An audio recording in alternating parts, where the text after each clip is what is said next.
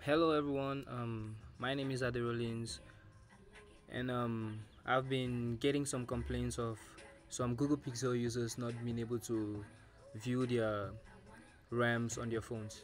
Like they can't find where it is, or they don't know how to find it. Well, this is a short video on how you'll be able to do that and make it always to be able to display on your mobile phone settings in the Google Pixel 4a.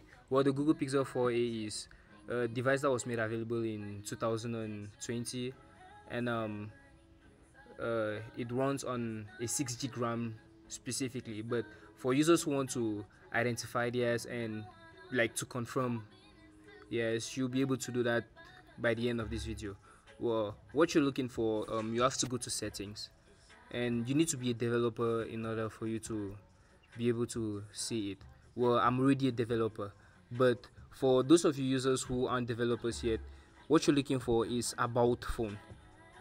Yes, once you're in about phone, you scroll right to the bottom. The build number, you just hit it a couple number of times. As you see, it says no need, you're already a developer.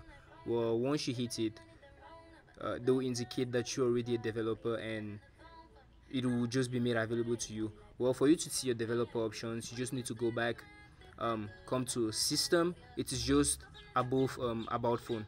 You get into systems, and right there at the bottom, second to the last, developers option.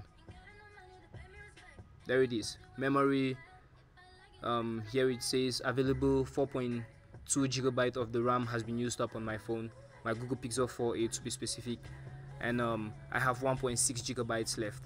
Well, here's the total memory, 5.9 gigabytes.